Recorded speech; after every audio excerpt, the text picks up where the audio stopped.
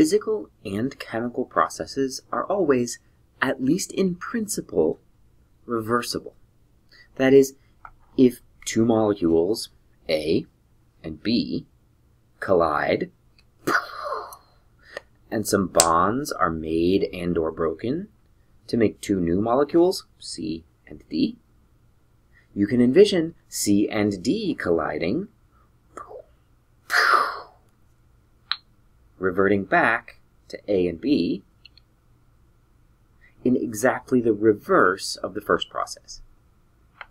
If a particular reaction is exothermic in the forward direction, then its reverse is endothermic, but with exactly the same amount of heat transferred. In other words, if a particular reaction has a negative delta H, then its reverse has the same magnitude of its delta H, but with the opposite sign.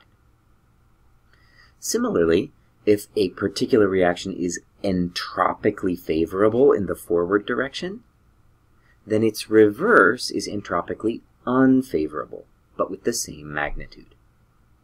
And if delta H and delta S are of opposite signs for reverse reactions, that means that delta G must also be of opposite sign.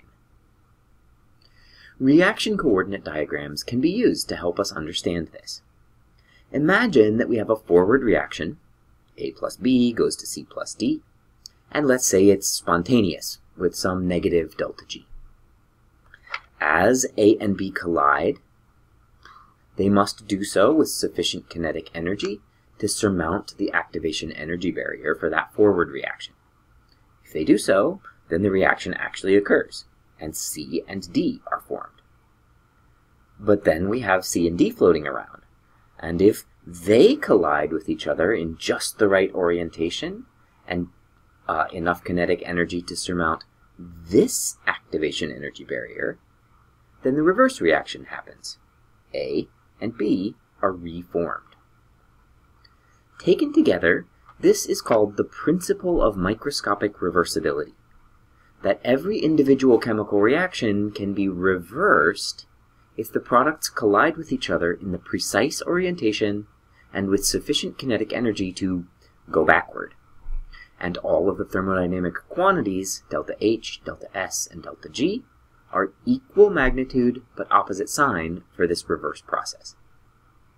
Of course, you may be wondering, if one reaction is more favorable than the other, why can both reactions still happen? This is a great question, and one of the most challenging concepts for chemistry students to understand. Non-spontaneous reactions aren't exactly impossible, they're just difficult and less favorable than their reverse reactions. You might say they're less likely.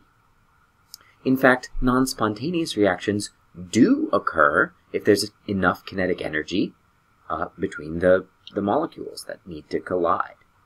The reverse reactions just also occur, and occur more frequently.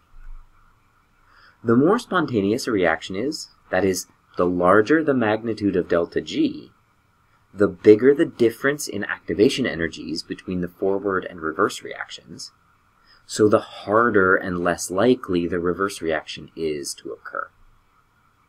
Overall, this leads us to one of the most important phenomena in chemistry, dynamic equilibrium, which is the basis of the next several videos.